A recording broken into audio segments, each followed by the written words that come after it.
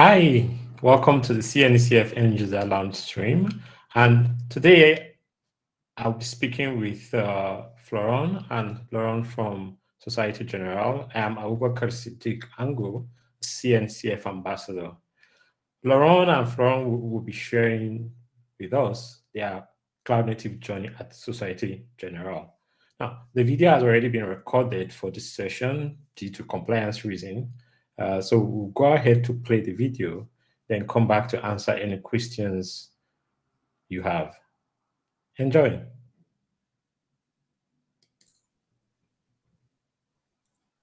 Okay. Yeah. Hi, welcome to the CNCF End User Lounge, where we explore how cloud-native technologies are adopted by end user organizations across different industries and sectors. The end user community is formed of more than 160 vendor-neutral companies that use the open source software to deliver their product. I am Abubakar Siddiq Ango, a CNCF ambassador, and today with me I have Laurent Fabius and Carl Florent as guest speakers. In this live stream, we bring end user members to showcase how their organization navigates the cloud native ecosystem to build and distribute their services and products. Join us every fourth Thursday at 9 a.m. Pacific time. Now, this is an official live stream of the CNCF, and as such, it's subjected to the CNCF Code of Conduct. Please do not add anything to the chat or questions that will be in violation of the Code of Conduct. Basically, we are saying, please be respectful to all the fellow participants and presenters. If you have any questions for us, we will be monitoring them through the live stream. Make sure to ask your questions in the live chat. Now, this week we have Laurent Fabius and Carl Florent here with us to talk about the cloud natives journey at Societe Generale. And yeah, I've learned some French today. Very good. Before we dive into the questions, Carl and I forgot what I just learned. Laurent and Florent, can you briefly introduce yourself, please?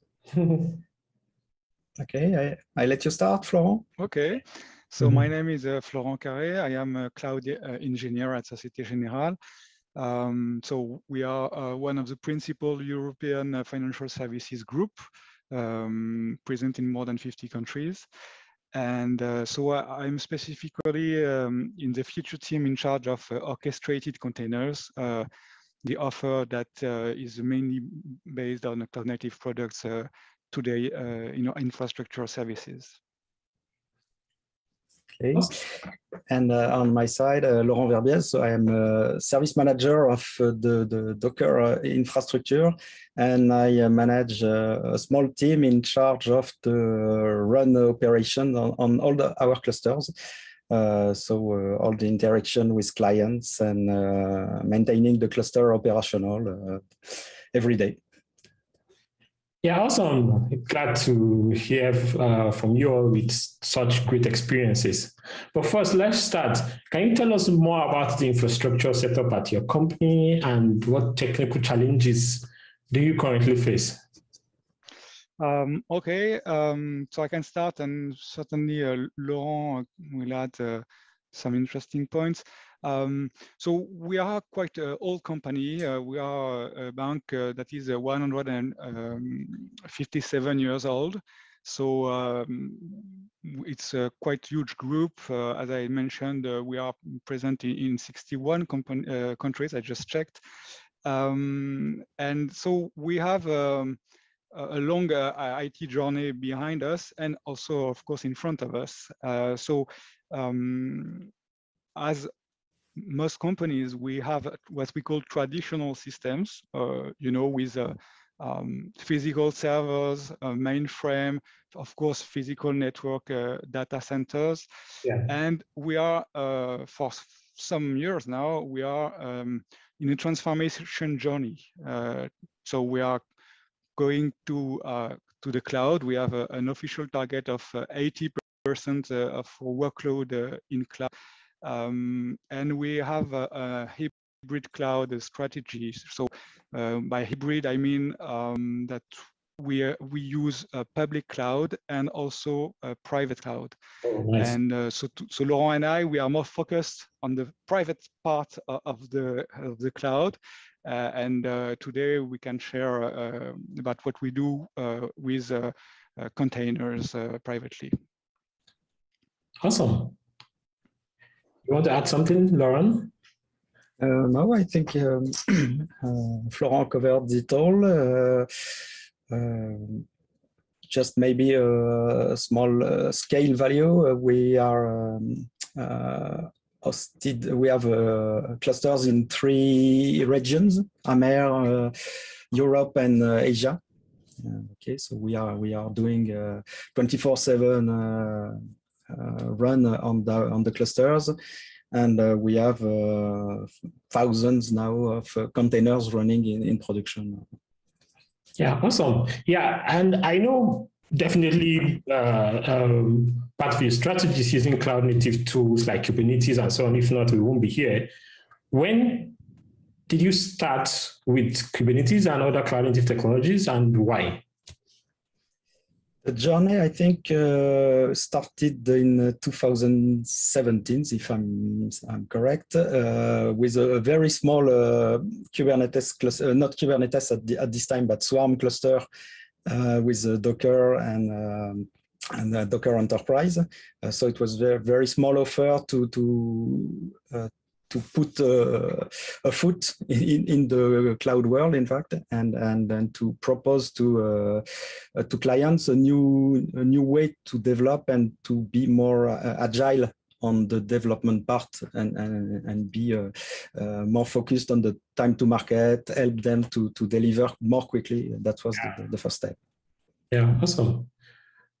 Yeah, and what other technologies do you have in your stack or component aside Kubernetes? So the core of our current offer is based on the Mirantis distribution. So as Laurent mentioned, we started with Docker EE and Mirantis about Docker EE from Docker Inc. So now we are very happy to work with Mirantis. This is the core of the stack that we have. I would say that the underlying solutions that we use are pieces of and services of our private cloud. So we have compute services, network services, security services, storage services. So the usual services that you have in a public cloud, but in a Societe Generale flavor. Okay. Part of it is based on cloud native solution. I can mention that we use OpenStack, for example, as a foundation for our compute. We also so these are the foundations, and in our own products, we use more and more cloud native products. We recently introduced Prometheus for some billing use cases internally. We needed some specific metrics for that. Maybe we will talk a bit more about that if you're interested later. We have also introduced OPA, Open Policy Agent, also for the same use case. And of course, after attending KubeCon, we have many ideas. Then it's for us, we need to prioritize. That's maybe the main challenge when we see the cloud native landscape and all it offers. Yeah, awesome. I think you've led to the next questions I have had. Were you able to, okay, you said you were able to attend KubeCon NA or the previous EU? Myself, I have attended last year the European KubeCon online, and this year the plan was to go to Los Angeles and be on site, but unfortunately it was not possible. So we attended at very late in the evening, so virtually, and also it was very nice to have the ability to see the replay during the day, so that it was easier to avoid the jet lag, or kind of virtual jet lag, I would say. I think for me personally, one part I love most was the fact that there's this thing where if you attend physically and a talk has passed, you can't rewatch it. But for the virtual or hybrid version, even if a talk just ended, you can just play it for yourself, which was exciting. So what talks stood out to you during KubeCon, and the ones that are probably going, like you mentioned earlier, are going to influence a certain decision making within your organization? Personally, I was very impressed by the Fog Guru demo on multi-cluster. I think multi-cluster is a very hot topic for us at the moment. Okay. Maybe not for just now, but for the coming years. As we are in a hybrid cloud setup, it's important for us to be able to move from one cloud to another cloud with reversibility, and also to offer more and more bridges between a private cloud and public cloud, so that our end users, or maybe our end users are more application owner, that they are able to take advantages of the best of each world. We know that we cannot compete in terms of catalog with public cloud, but we can offer a very good security setup. And for some use cases, there are awesome tools in public cloud that we cannot have in the private cloud, or that are just for short period of time. And for this kind of use cases, it's very interesting for us to have multi-cloud and be able to move workload. And that was the demo of Guru. Yeah, awesome. Lauren, did you get a chance to watch any?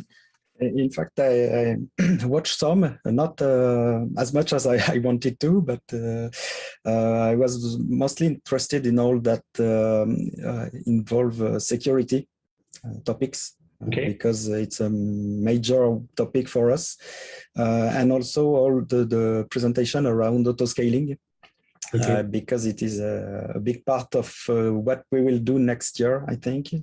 Try to optimize our cluster, be more efficient, reduce the number of VMs on the cluster, all that part. It's very interesting. Yeah, awesome.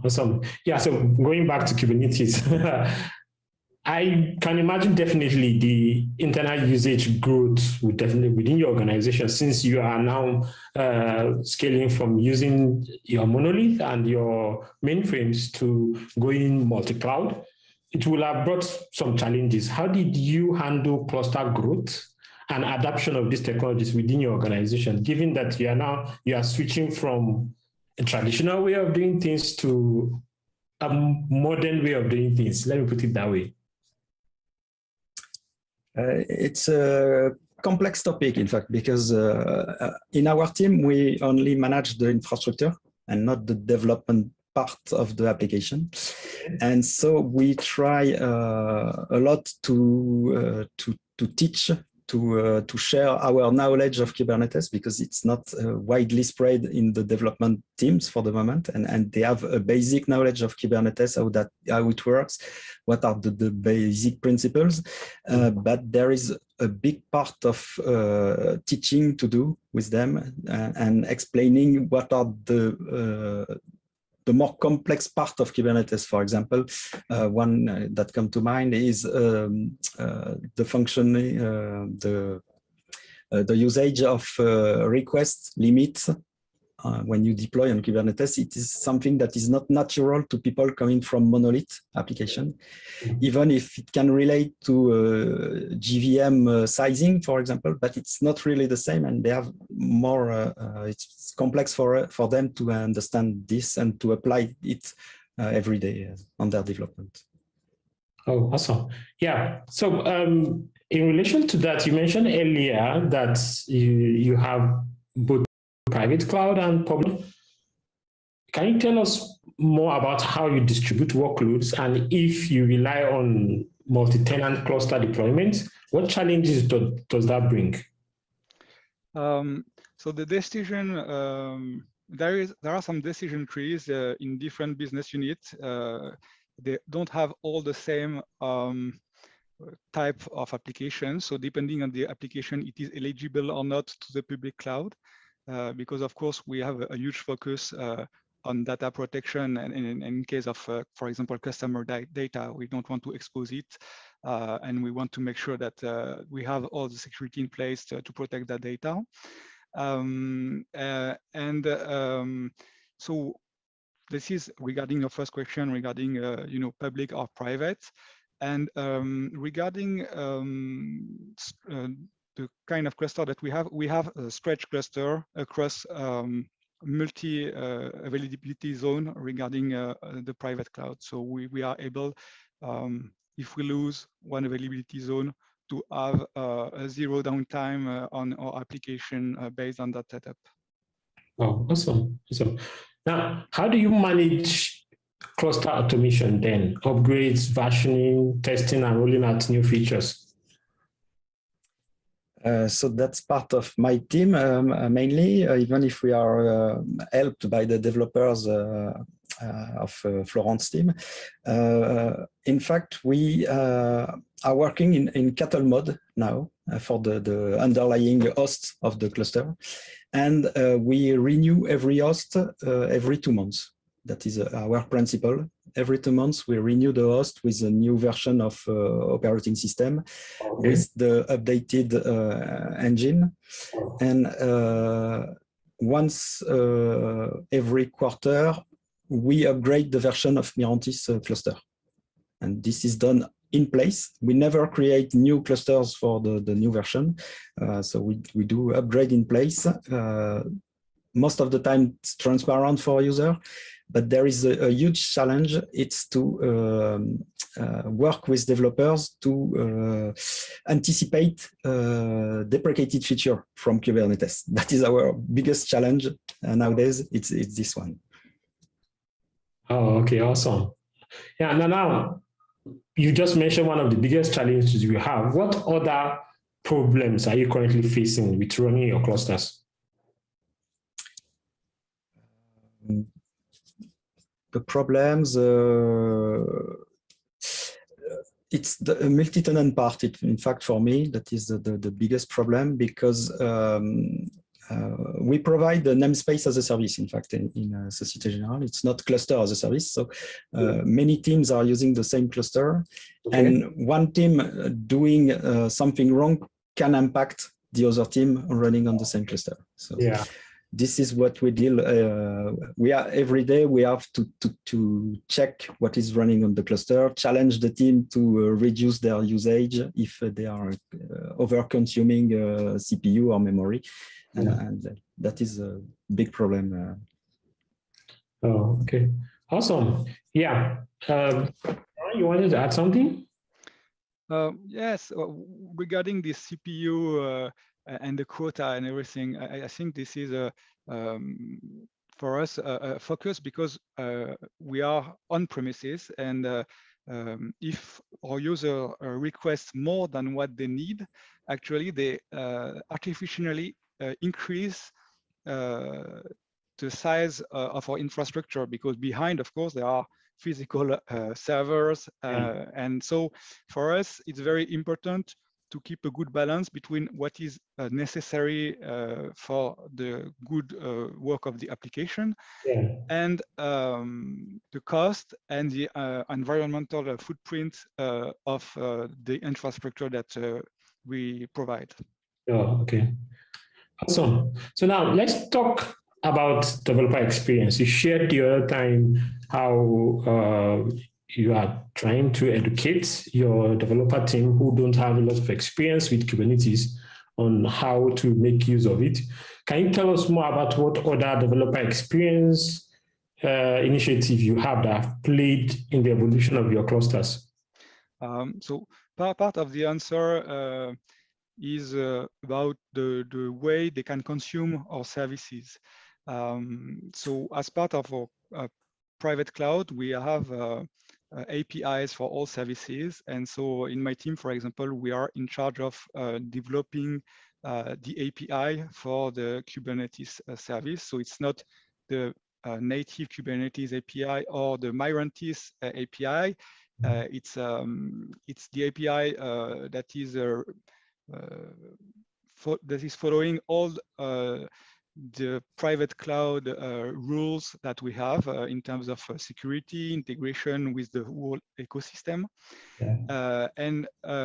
This API has the advantage for developers who have little knowledge about Kubernetes to get a namespace with a single API call. So just a post on the API and you get your namespace, and you can also get a full routing mesh with the load balancer, geographic load balancing, just with this single call, depending on the options that you choose during this call.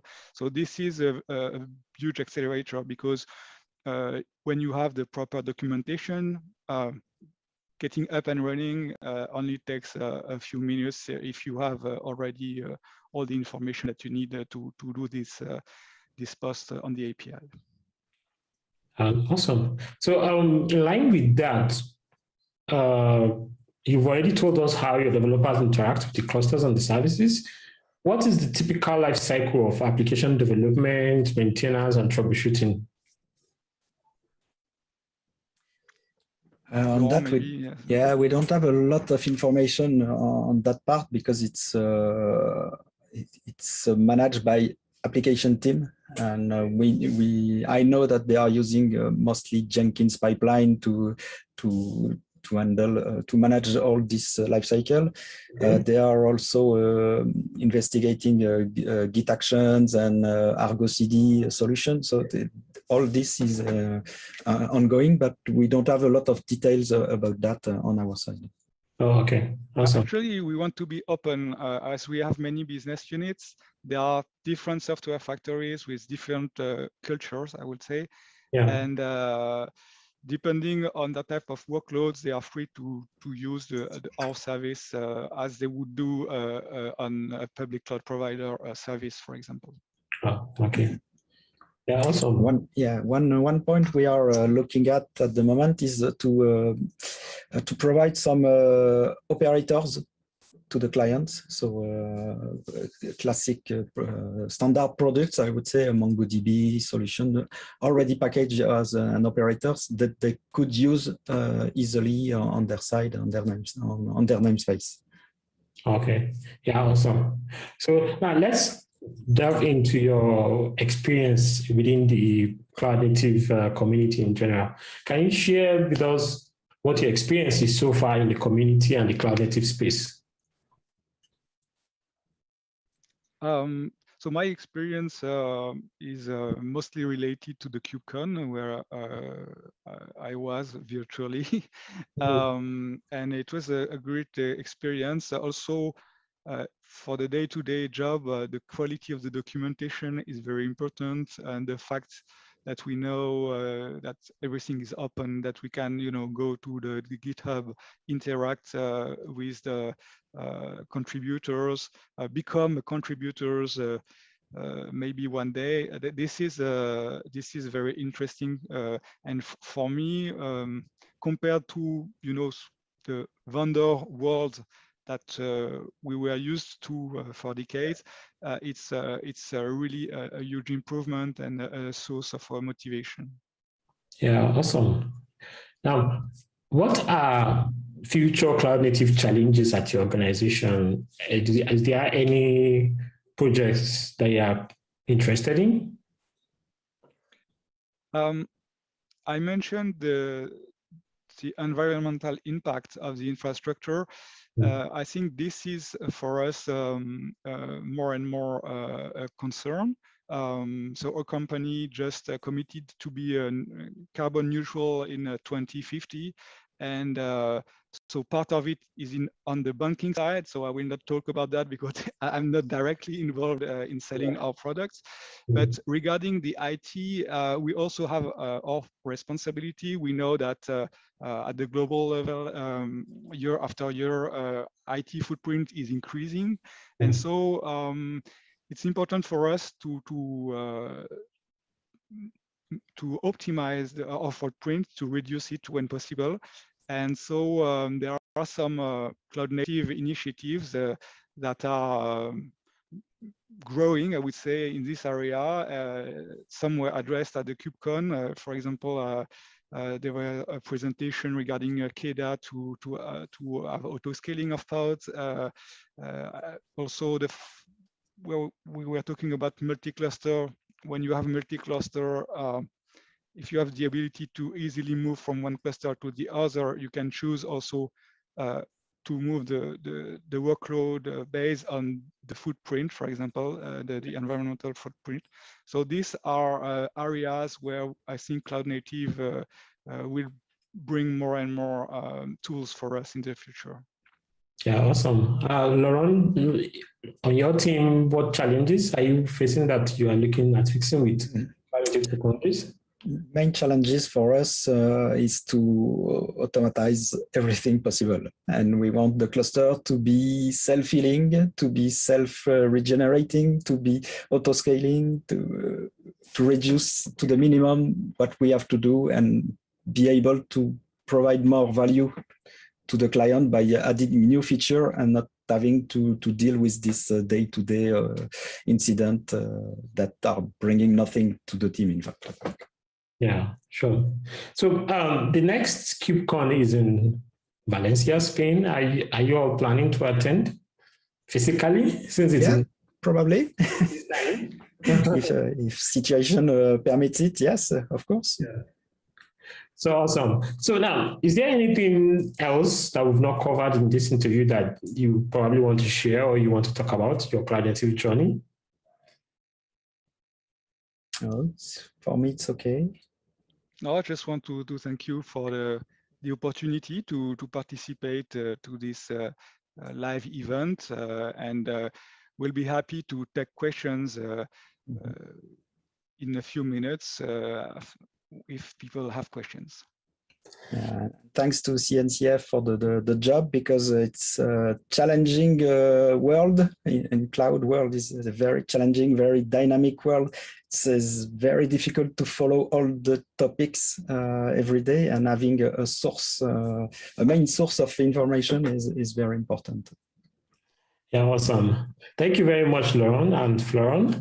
I've learned quite a lot of things on this call, especially some French. So thanks everyone for joining this latest episode of the Cloud Native End User Lounge. It was great having Laurent and Florent talking about Societe Generale's usage of Cloud Native. We also really love the interaction and questions that the audience are going to be adding to this. So please ask any questions if you have for our audience. We will bring you the latest cloud native end user stories on the fourth Thursday of every month at 9 a.m. Pacific time. So don't forget to join us at KubeCon, Cloud Native Con EU in Valencia, Spain. It will definitely be hybrid again this time. So if you are unable to join physically, you can connect. It will be happening May 17th to 20th of 2022. You can come to hear about the latest technologies coming out of the Cloud Native community. It's like almost every day new technologies are coming on, more end users and more companies are contributing back to the community. So, and if you would like to showcase your usage of cloud native tools as an end user, you can join the end user community with more details on cncf.io/end user. Thanks for joining us today and see you next time. Thank you. Thank you.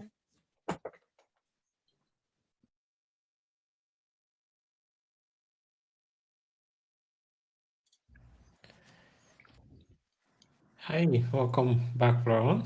That was an interesting video to watch again.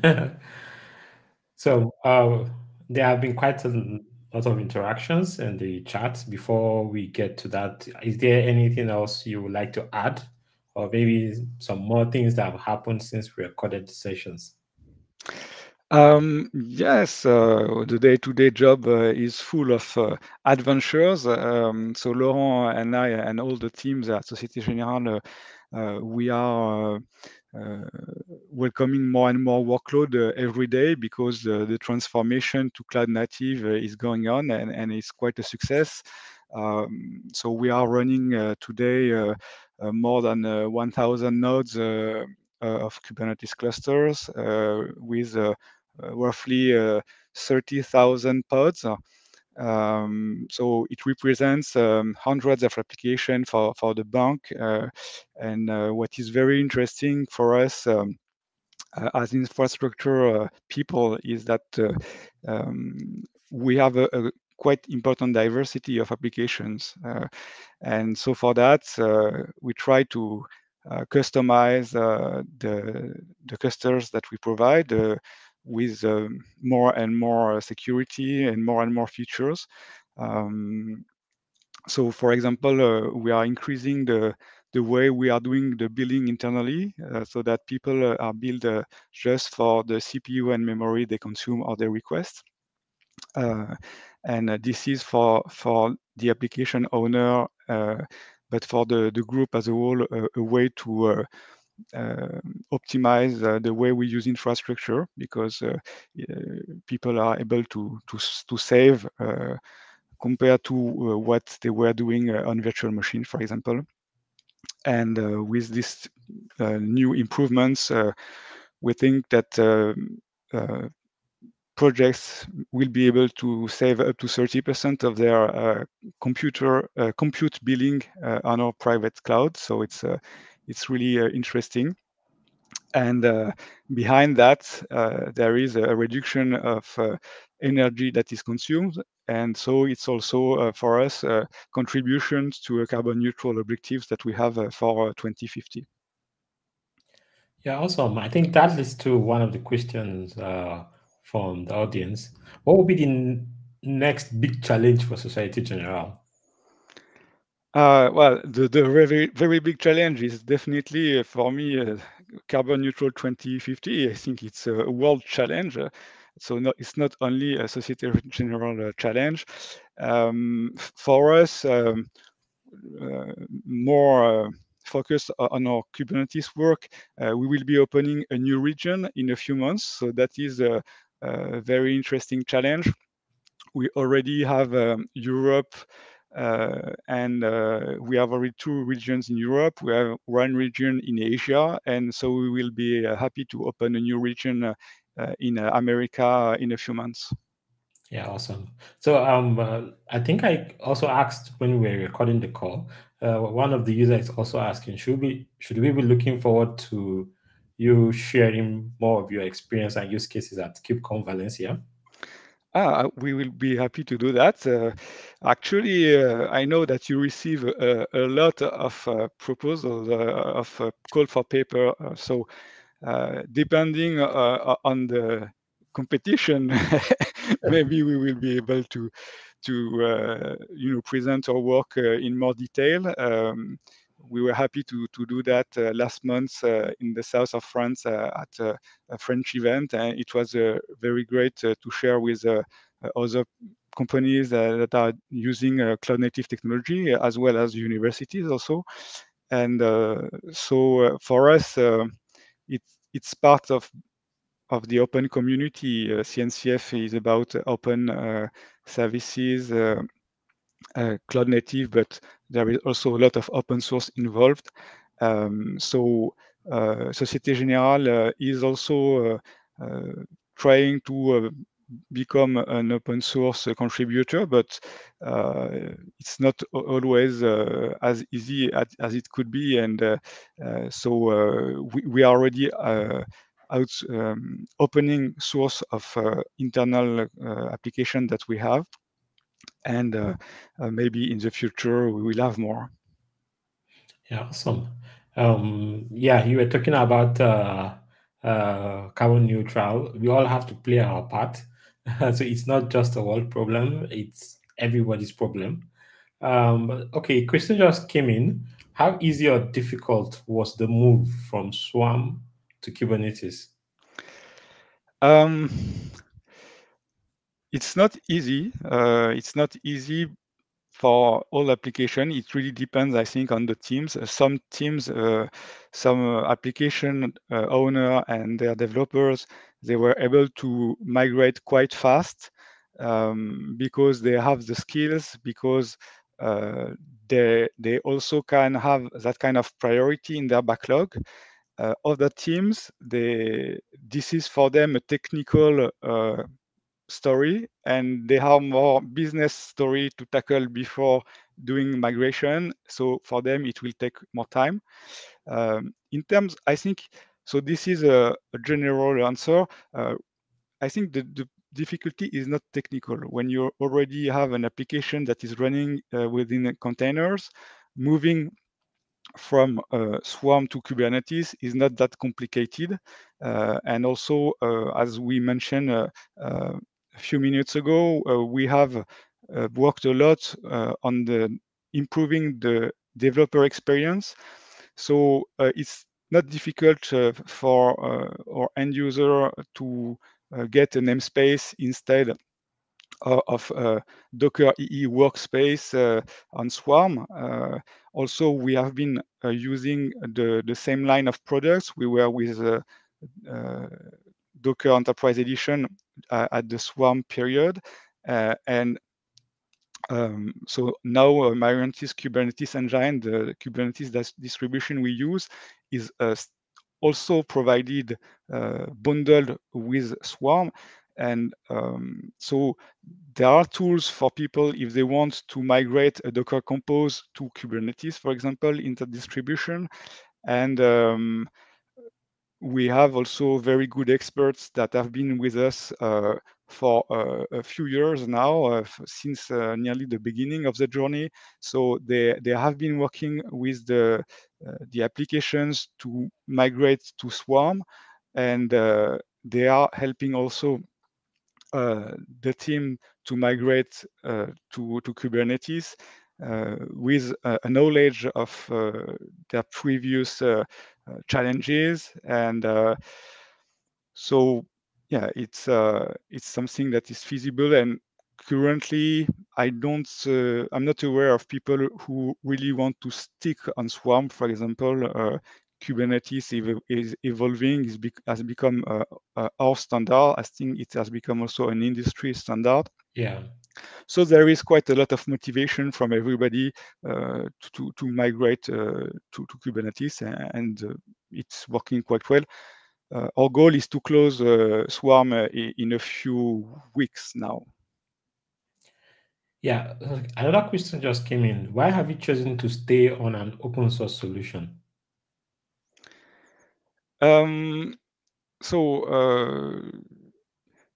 Not all of what we are doing is open source, but it's important for us to have Kubernetes as the core of our orchestrating offer, because we know the open source community driven by CNCF will provide us value release after release, and we will not remain on a product that is used by a small base of clients. You know, now there are thousands of Kubernetes clusters everywhere, and so we are not only learning from our own experience and a vendor experience, but from a much larger community. And this kind of ecosystem for me brings much more value and evolves faster than a traditional closed source product. Yeah, awesome. Yeah. There's one question I've meaning to ask since we recorded the last session. You know, as a financial institution, there's often talks around that, financial institutions are slow to adopt new technologies and so on. And I know it's because you are in a regulated industry. How do you manage regulation with innovation? So as part of our internal standards for private cloud, we have a system of labels, and these labels, each service has the obligation to meet these standards. So we have a first level, second level, and third level, and for each level, you know that your application can meet the regulator requirements when the service has reached the level. For example, if you have an application that is not very sensitive, not using customer data, and that can use level 1 services, then the application owners know that it can host the application on services with the label level 1. For more advanced information in terms of sensitivity, then the application owner will look at services with level 2, same for level 3. This is how it is organized. So behind these labels, there is a lot of work in terms of security, of architecture, of operation and development standards that are written and audited. So actually, my team has spent the last 3 months just working to reach a new level of label, so that we can host more and more sensitive application without risking security and also security is a very large topic. So it is about availability, about confidentiality, and many other things. Okay, yeah, thank you. Yeah, we have a question here. It says, how do you do multi-tenancy inside your platform to separate business applications at cluster and namespace level, and why? So we are relying on Kubernetes mechanisms. So basically, we have the possibility to segregate the network traffic with network policy. We have a resource quota, limit range to guarantee the CPU and memory for each application inside a multi-tenant environment. And also with the Mirantis distribution, we have an airbag system that is built in based on an LDAP directory. So each team of user is only able to access its own namespace and the related objects, and is not able to access someone else's application. So these are the main characteristics of technical architecture to meet that kind of challenge. Yeah, awesome. Thank you. Yeah, one more question. How are you satisfied to collaborate with Mirantis Kubernetes distribution? So we are very satisfied. I mean, we have people from Mirantis working with us on a day-to-day basis. For us, it's as a financial institution. It's part of our requirements in terms of regulation to have support from external expertise, and so when we are dealing with complicated incidents or when we are doing some major upgrade, for us it's a security to work with Mirantis experts, and to know that also there is a development team behind, not only the community with no contract, but really the vendor that is providing its services to help us solve incidents. Yeah, awesome. Thank you. I think that's all the questions we have from the audience. It's been a very great interaction. Thank you very much for taking the time to join and answer the questions live. It's been an interesting session with all the questions. Thank you have very much. anything else to add before we end the session? You mean, do you have something to add? Yeah, if you have anything else to add or say before we just conclude. can mention that Societe Generale is hiring in different places in the world. So do not hesitate to go to our career website to find position available, and maybe you will join me in your transformation journey. It will be interesting, and there is a lot of interesting challenges in front of us. Yeah, awesome. That's a very awesome closing. Yeah, so thank you very much, everyone watching, and those that will be watching the recording later. Once again, if you're an end user company and you would like to share your story, your cloud native journey, you can reach out to CNCF at cncf.io/end user, or if you want to be part of the end user community. Also, remember that the KubeCon, Cloud Native Con EU 2021 happening in Valencia next year, May 17 to 20. The CFP is still open.